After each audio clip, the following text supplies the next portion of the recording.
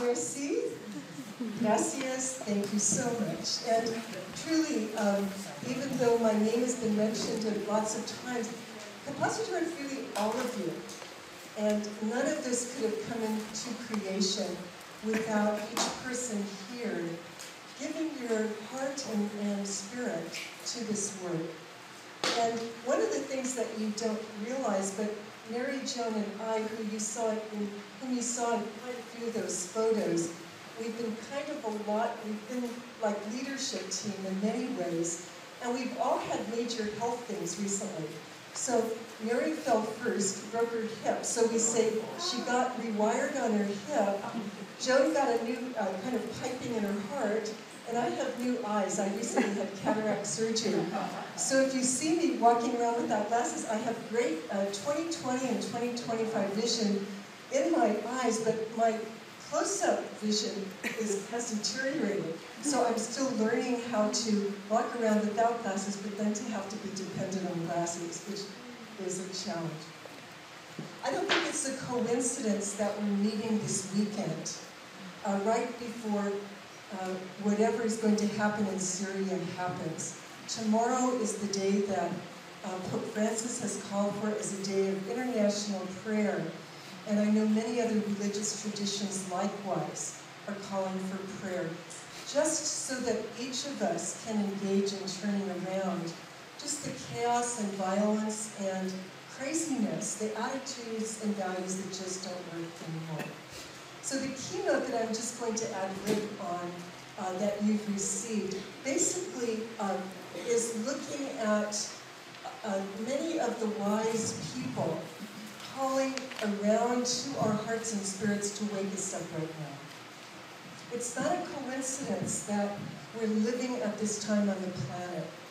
And it's each of us and all that our gifts bring to bear that's going to make the difference.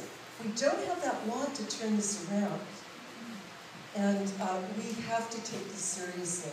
By prayer, by action, by our own attitudes and values.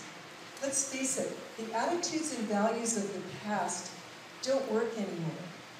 And we're in the process of recreating whole new ways of thinking, behaviors of acting, just to begin to say, this stops with me, and we walk into the future differently.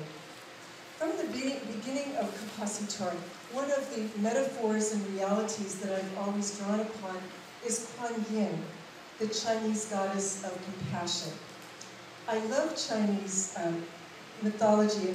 Mary and I were in China for the big women's conference in 1995, and Kuan Yin was ever present with us. And she was the bodhisattva, or holy one, of the peoples of China. And she became enlightened, but she wasn't content. And she chose to come back and get her hands dirty in the blood, sweat, and tears of our world until the last and least being was likewise enlightened. So I see Capacitar really doing that. You're in the mess of it. You gotta get your hands dirty. You gotta know the sweat and the blood and the tears, as so many of you know that. In Fukushima, in Juarez, in El Paso, in all of the places, in Africa, all of the places in Haiti, where we have to commit ourselves. And we also want to look at what qualities do we need to develop in the spirit of Capacitar to do this. So I want to draw on several of the great thinkers of this time. And you have the notes here, and we're going to go into discussion shortly. So I'm going to sit so I can actually just begin to kind of get into the words of these great thinkers and writers. The first person who can give us some guidelines is Margaret Wheatley. Some of you have read her remarkable book, So Far From Home. I actually first read it in Panama. I was in no electricity with Joji in Darien province in southern Panama, in the midst of nowhere, in the most beautiful tropical place where Joji ministers to the people. And Joji excitedly said, I have this book that I think is wonderful, that the Maryknoll sisters have been using for reflection. And Margaret Wheatley, she's one of the pioneers in organizational leadership. And she says we are called to be a people brave enough to refrain from adding to the fear and aggression of this time. People who choose for peace. The capabilities and skills we most need are patience, compassion, discernment, effectiveness, and courage. And these are available to us so that we can, if we can see the world honestly and not flee from its harshness. We have to do our work with greater resolve and energy, with more delight, joy, and confidence, even as we understand that this won't turn the world around. Our work is essential. We just have to hold it differently. What matters is how we live, work, and create together in this very moment, in this weekend. And as we accept what is, we become people who stand in contrast to what is, freed from aggression, grasping, and the confusion of our time. With that clarity, we can contribute things of eternal importance, no matter what's going on around us. Another scholar to draw on for guidelines, Juliet was just in Findhorn and had the privilege and joy of meeting Joanna Macy. And some of you, I know, have either taken workshops with Joanna or have read her books. And one of the books that has touched me a lot recently is her book, Active Hope. And I love the subtitle, How to Face the Mess We're In Without Going Crazy. I think that says it. How to face it with joy, not think that it's going to contaminate us with the craziness, but how to really engage it with active hope. And she says, first we have to get a clear view of reality. See what is. It's a mess. We have to identify what we hope for in terms of the direction we'd like things to move in, or the values we'd like to see expressed. And third, we have to take the steps to move ourselves out of the situation in that direction. And I like this part. Since active hope doesn't require our optimism, we can apply active hope even in areas where we feel hopeless. The guiding impetus is intention, what we really want to do, what we aim to bring about, act for, or express. And we focus our intention and let it be our guide.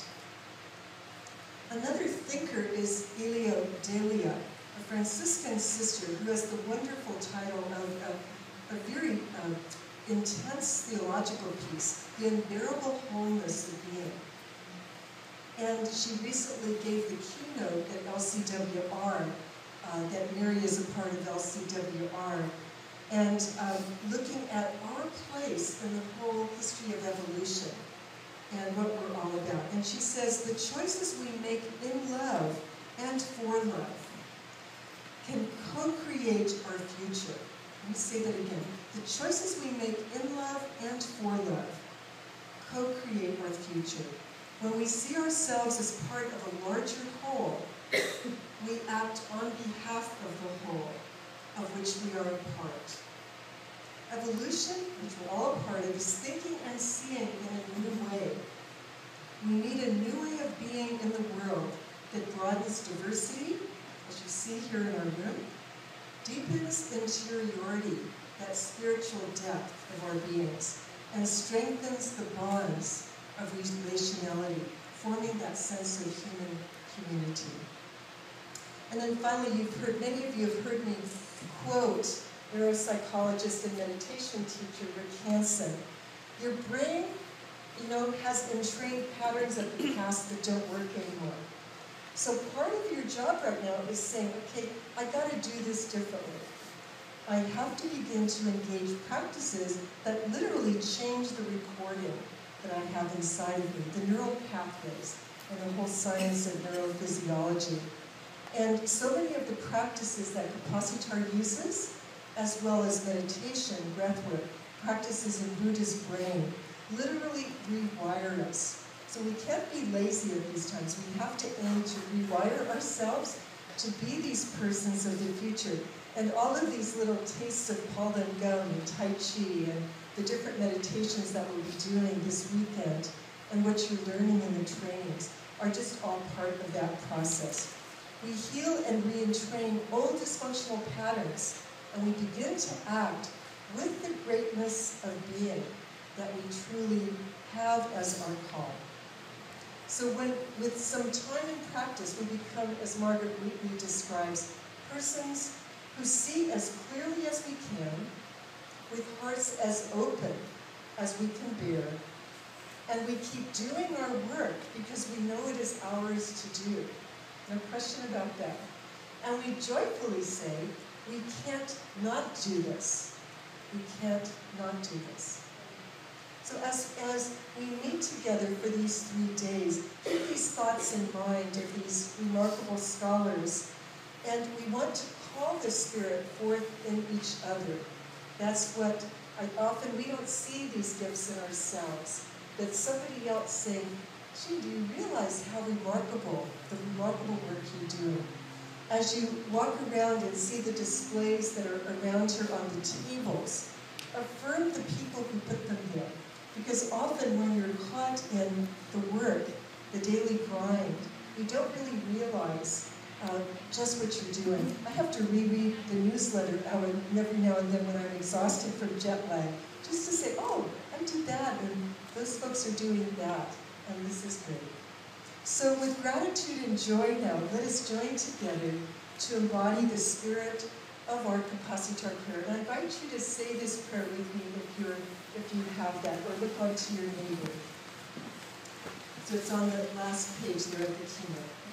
We join with the earth and with each other, with our ancestors and all beings of the future, to bring new life to the land, to recreate the human community, to provide justice and peace, to remember our children, to remember who we are. We join together as many and diverse expressions of one loving mystery for the healing of the earth